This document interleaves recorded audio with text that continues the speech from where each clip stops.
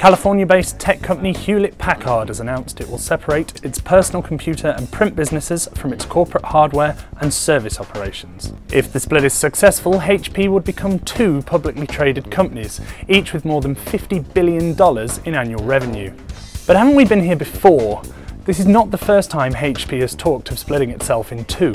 In 2011, HP nearly split off its PC operations. However, 2 months later, following pressure from shareholders, the company decided to stay as one, leading to the departure of CEO Leo Apotheker. HP has already been overtaken by China's Lenovo group in the global PC market, which last year became the world's largest PC maker by shipments. HP can also expect intensifying competition from Lenovo in corporate hardware such as servers, following the latter's $2.1 billion deal to buy IBM's low-end server unit.